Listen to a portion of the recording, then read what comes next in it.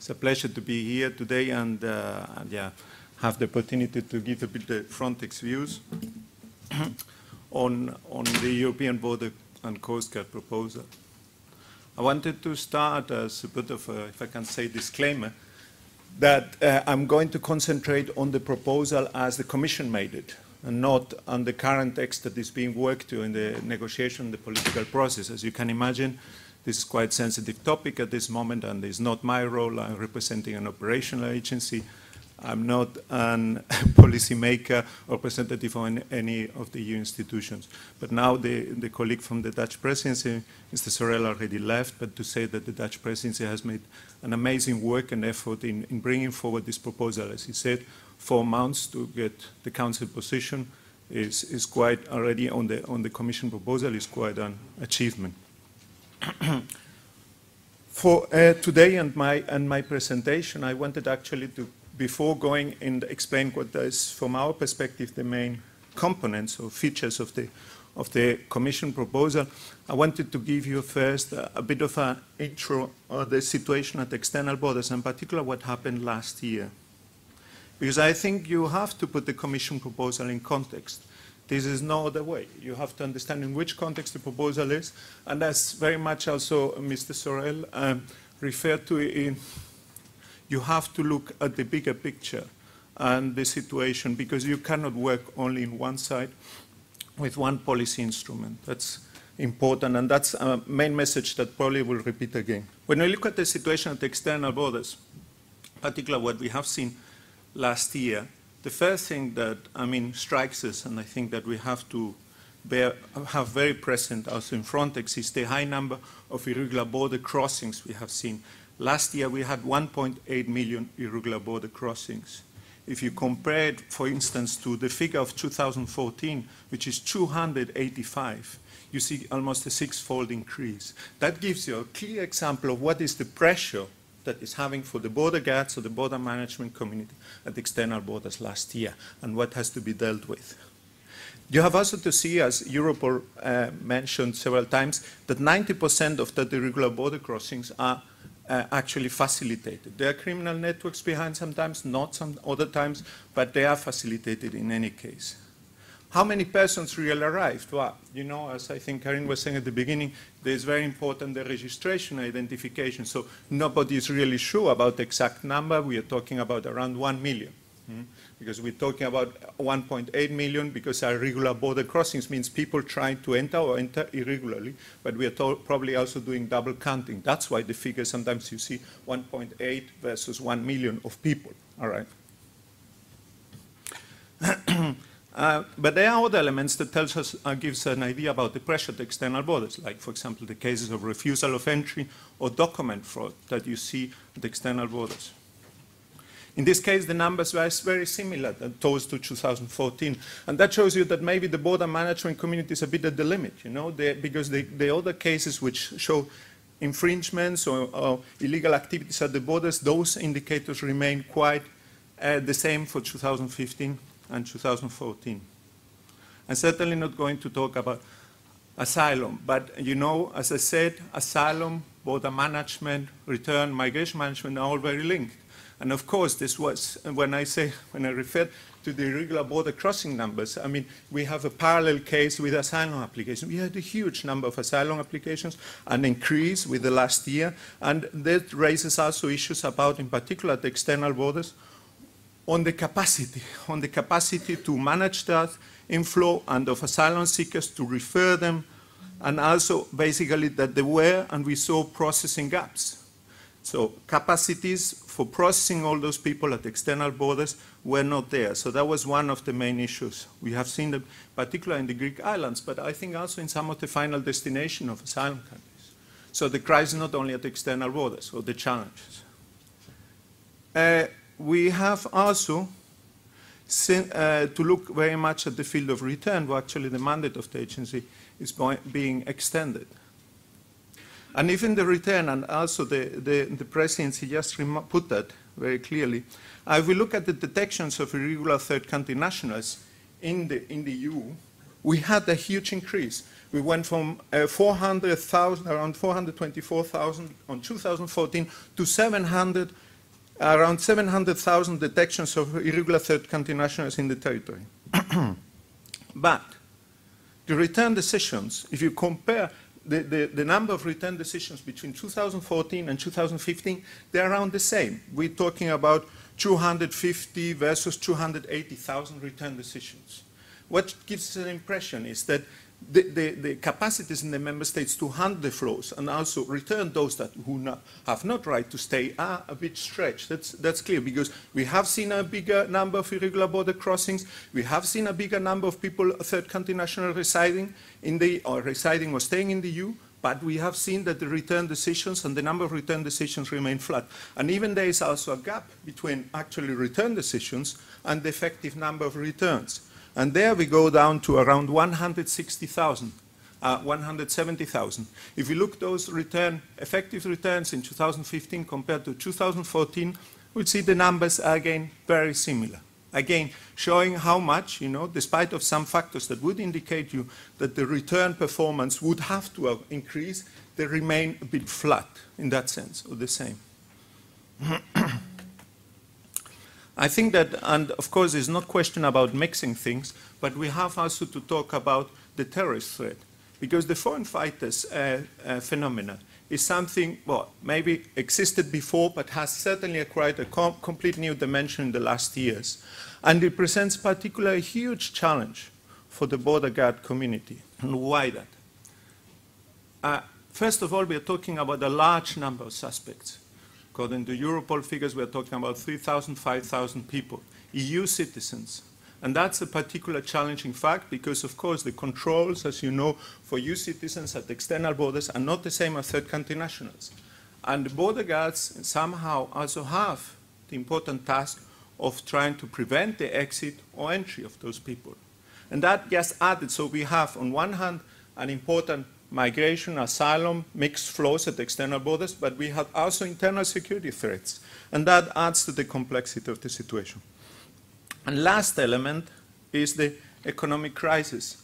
As I said, we cannot take things in isolation. If we look at, in particular, the most affected member state, Greece, we have seen that certainly the economic crisis has weakened the member state, and has left it with less resources, less capacity to deal with a crisis. Because first thing is that when you have a crisis situation, you need spare capacity, you need extra capacity from the different sectors, because they are also, of course, not only public sector and administration, probably also, certainly also NGOs, of course, the EU agencies supporting and the EU institutions. But that spare capacity was difficult to find, because, particularly also because countries like Greece, but also Italy, are very much exposed. It's very simple. You look at the map, and you will see how close the Greek islands are from the Turkish coast.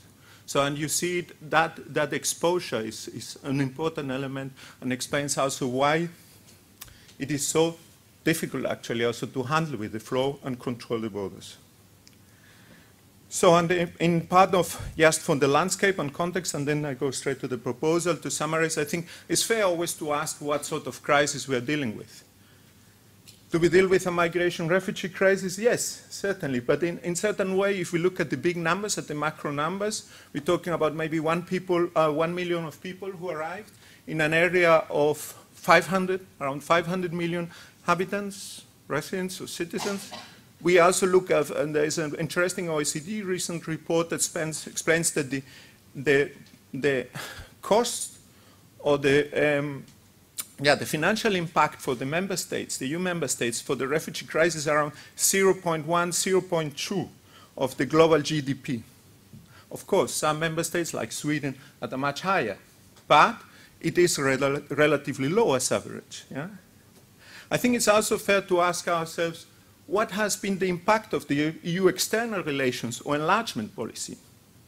Because as it was said, the internal-external dimension is important. If we look at particularly how far our neighborhood policy has been able to really do what it has to do, it means development, stability in the neighborhood area.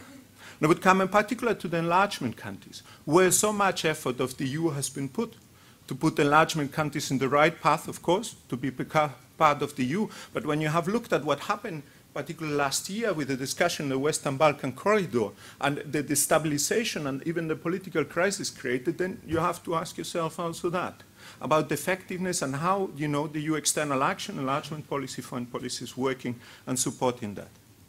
I think we can talk also a bit about the internal security crisis, and in particular the question about how far member states are sharing information when it comes to terrorist suspects.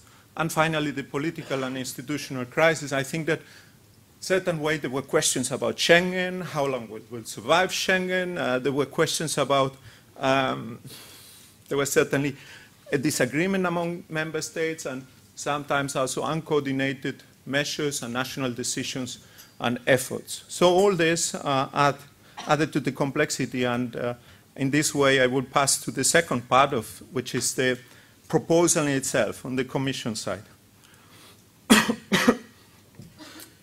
And maybe to start is that, well, there was a plan to actually amend the agency, the legal framework, but it was just as a follow-up of our normal evaluation that you would do after 5 years of the functioning of the agency and then 3 years after and so on. But the whole situation that I just explained pushed the legislator, in this case the Commission, to make a much more ambitious proposal than probably they have thought before.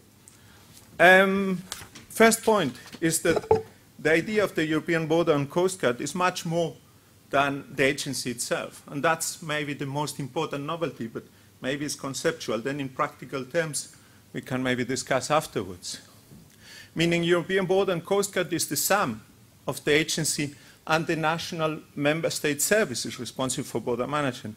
I would draw your attention that there is not only one, but there are several national services responsible for border management activities, depending on we're talking about border checks, border surveillance, etc. I think the core of the proposal is certainly about what we can call the governance of the external borders. There are several elements on this, but I think the most important would be definitely the vulnerability assessment. The vulnerability assessment is a new tool, basically to be carried out, a task that is to be carried out by the agency, and it looks really more in depth into the member states' capacities to face future crises. Our approach is very much future-oriented, through the assessment in full cooperation with the member states, to help them and to create more resilience and better capacities and to cope with the situations. And definitely we want to work with the member states fully and also with the Commission on this. And I think it is one of the elements also that might trigger the next element, which is this urgent action or intervention, which probably you have here. This is one of the most delicate points, because basically puts the EU in a strong position, maybe decision of the Council, of the Commission. This is something that is still being discussed, based on the assessment of the agency to launch an operation in that country. But it can be, and it's not only about joint operations, and I imagine you're familiar a bit with the agency's mandate to launch joint operations, but it can be also to have a capacity building package together with a joint operation, to look and address those vulnerabilities that we have seen in that assessment. So, in any case, urgent action is one of those important elements, of course, that touches on the sovereignty of the member states. In any case, it is clear that this will not happen, an operation in a member state without the agreement of that member state. That's, I think, very clear. Then, another important element is the pools. Here, meaning pools is the pools of border guards, pools of equipment that the agency already is having. We are doing this already in several of the amendments of the agency done before and in our activities. The only thing is that, let's say it like this, the Commission has, the legislator is taking a new step to make them more compulsory, more binding for the member states. Well, let's say it like a compulsory pooling and sharing mechanism, where the agency will have more grip on the national resources. Because actually the agency itself, we have around 300, 400 staff members, so we don't have really the border guards and not meant to send border guards. I mean, it's not our staff, and certainly not me, the one who is going to be at the external borders controlling this. This remains the member state responsibility. But with the pools, we want to support the member states and having more grip, more capacity. And with this rapid pool or standing corps, whatever you want to call it, certainly will increase our capacity and also the possibility to manage better, to have more capacity in selecting the right people with the right profile, and also being even able to somehow evaluate together with the member state to which this person, this border guard, that is part of this European border guard teams belong, to evaluate the performance and have an idea about when and guide, let's say like this, the next deployment of these members. And at the end, as part of the governance, and it's maybe unfair to put it at the end because it should be somehow at the top, is this legal definition that the proposal, Commission proposal contains on what is integrated border management. This is a term that has been somehow politically defined in Council conclusions before, I think December 2006, but there is not a proper legal definition. You have, of course, in the Treaty of the Functioning of the European Union, a legal basis for the legislator to adopt measures for the integrated management of the external borders. But there is not a legal definition. So the novelty here is that this new regulation, this new founding regulation of the agency would include a definition and also give a special role of the agency in developing a technical, operational strategy. It is, the strategy itself, quite a strategic issue, because of course this is a basis also for the member states, and that member states would have to follow this technical and operational strategy. So it is sensitive for the member states, because we have seen that there are maybe different even understandings on how this IBM strategy should look like and what are the components and so on. In any case, it is clear that the proposal, as in many other aspects, is really making a step forward, a very positive step, and including a definition on this. Apart from this aspect or chapter on governance of external borders, there is another one very important, which is on the more migration management, because we have to see border management is not an end in itself. Let's forget about that and border control and end. It is supporting migration management, it's supporting internal security. You can even say it's supporting the economic relations and the free trade and the movement of people. So it's not about, you know, border security, or at least not only that. And the Commission proposal in this sense on the migration management part has certainly also important parts. First, these migration management support teams. In fact, what the Commission there has established nothing new, because we are doing it already. In Greece and Italy, we have massively deployed experts, member states experts and border guards to support their host member state, Greece and Italy in this case, in the hotspots, for registration, identification tasks, which are national tasks, according to Eurodac, as you mentioned, Eurodac regulation, or other pieces of EU law. This is national Schengen border code. The identification of the third country national is a national task. But we saw that there was a gap there, and we supported that. So basically, that's institutionalizing or formalizing that task. But there's also, in return, we are doing something like joint return operations. We also had some capacity building activities, but the new step is here actually, and I think my colleagues sometimes tell me it's not really the right word, national return operations. But the idea is that the agency can now not only support several member states who have returnees to go to the same third country back, but just one particular member state also, by providing additional, well, all type of support. Of course, the return, the charter flight maybe, but also in terms of identification and documentation, because one of the most difficult parts in the return process is the documentation. In that sense, the cooperation of the third country. And I think that certainly we will be, as Alexander Sorel said earlier, we will be talking a lot about return in the next months and years, because it's a very important element, and it's sustaining all the rest, even the asylum policy. So it is a key aspect, and where definitely the agency wants to also play its role according to the new mandate. And then there's a bit of more heterogeneous area. I mean, how would I say, combining in the Commission proposal, extending already a mandate that the agency has today in different areas. The first one, and I would like to mention, is the Coast Guard. There is a new article on the so-called Coast Guard functions. I'm not sure how familiar you are with Coast Guard functions, because it's a term that the Commission proposal has not defined in the proposal itself, but in several policy, Commission policy documents on integrated maritime policy and the common information sharing environment, they have started to define a bit what the functions are. Well, you have a total of 11 functions. I will not now mention all of them, from maritime safety, fisheries control, search and rescue, very important, but also law enforcement related functions. Of course, border control, which the agency has already, but also other aspects like customs enforcement in sea, or some law enforcement related functions, like, for example, the fight against trafficking of drugs, smuggling of weapons, which is also very important for the internal security. So the new mandate, and what the Commission actually, the proposed new mandate, would allow us to increase our cooperation not only with the EU maritime agencies, but also with some of the national authorities that implement some of those Coast Guard functions. Coming back, you can imagine how difficult it is sometimes dealing with the search and rescue one. This is dealt with international law, is regulated by international law. But certainly many, as you know, probably know, most of our joint operations in Greece and Italy end up in search and rescue operations. So this function is very present in our minds. Still in the area of cooperation, our mandate will be also enforced in the terms of cooperation with other law enforcement bodies like Europol. Our mandate to process personal data will also probably be enlarged. All this, of course, as I said earlier in the discussion, at least under the Commission proposal. Our mandate to cooperate with customs, which we didn't have, strange enough. Customs is the other main authority, national authority present at the external borders. And that was not really regulated in our founding regulations so far, cooperation with customs. So now, finally, we have it, at least in the Commission proposal.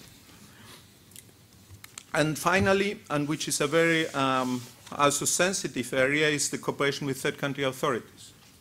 We have working arrangements which are not international agreements with third countries. There's just a sort of administrative arrangement, cooperation arrangement. But the Commission proposal at least would help us to use some of the tools that we're using currently in the EU context, in the EU member states or Schengen associated countries, export them into the third countries. So we have, for instance, the mandate, as said, to launch joint operation at external borders, at the EU member state external borders. But the Commission proposes actually to do also the possibility, of course, with the agreement of the third country, the non-EU country, to do it somehow on the other side of the border. Because we are working together with the member states on the EU side of the border, on the member state side. But then it would help also to work on the other side. There are also ideas and proposals to also have a closer cooperation with the third countries in the field of return and so on. But anyway, this is one of course, important topic, as you can imagine, also discussed in the ongoing trialogue, and we will see how it looks at the end. Now to come to the final part, analysis of the proposal. I mean, first of all, and I also asked in the title to have a bit of showing, first of all, a bit that this is an evolution. Since I worked in Frontex, this is like 9 years, and even I was working before in the Commission, I have seen many amendments already, well, at least 4 or 5 amendments, taking different pieces of EU secondary legislation to the tasks of the agency. So I see this as an evolution. Doing any analysis, proper analysis now is not also adequate because they're still ongoing in the political legislative process. But I think some key ideas which I would like and can also maybe inspire some questions that could come up. First, we could ask, is there an evolution now from the sovereignty-centered based, sovereignty, principle to a more solidarity principle when it comes to border management?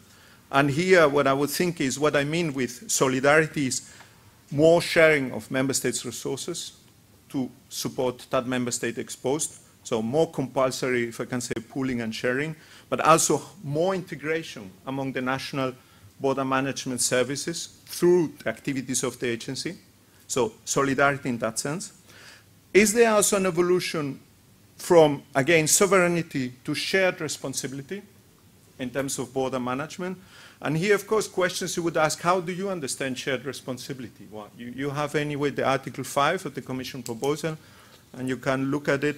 But is it something meant like, okay, the agency is responsible for this, the member states are responsible for that. You will see that's a bit the approach somehow that the Commission took in the proposal, saying normally member states are responsible for the control of the external borders, but then if, and don't quote me exactly, but they said something like, in extraordinary circumstances and crisis situations, somehow the responsibility will go to the agency or to the EU.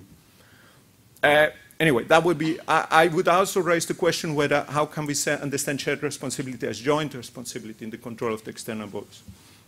Because certain elements, and I'm sure Jorrit will develop on that, about accountability and responsibility and who it is important, and also surely picked up in this last phase of the discussions among the legislator about elements on accountability. So in our activities, national activities, and in particular on the aspect also of fundamental rights compliance.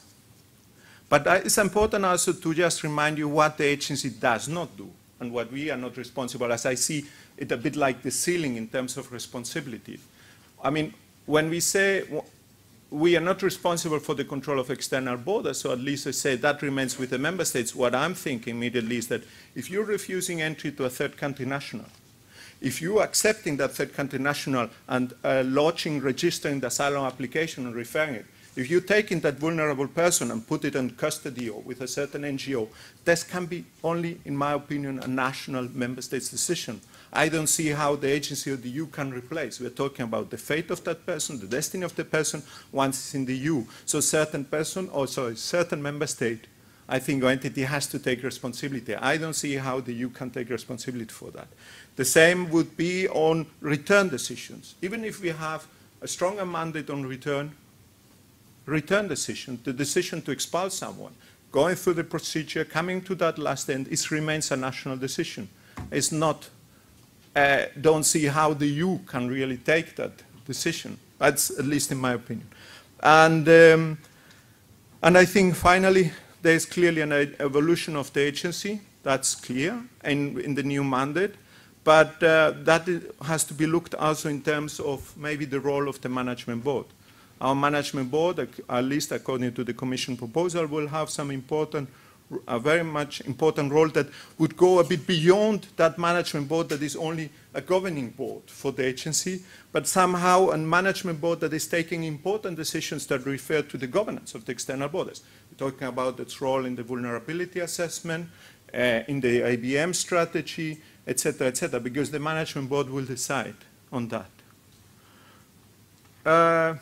So that's very much it. Maybe as final conclusion, and the main message is that border management, of course, is not equal to migration management. Migration management is very much a large area, and you know it very well. And therefore, you know, making a proposal for European border and coast guard is an important step, but it's not something in itself that will the panacea and that will solve the problems, or all the problems. It's one instrument. Finally, and this is my opinion, personal opinion, it's also that the most important political challenges remain. The most important challenge actually, and questions are political, and I will mention already. Legal migration, do we need legal migration? Do we want legal migration? Also the asylum, we will find a system for sharing the asylum, fair system to share the burden of the asylum seekers among the EU, and even will we find the proper legal access to the territory, channels, legal channels. Resettlement is one, but certainly I think we have to look a bit beyond. And finally, foreign policies, I mentioned. What is the capacity to impact in our neighborhood and project our security also on migration interest, our EU interest, because migration and home affairs interest are EU policy objectives and EU interest in our foreign policy. And finally, about whether, you know, we want more EU or less EU and all those things. So, so that's it. Thank you very much for your time.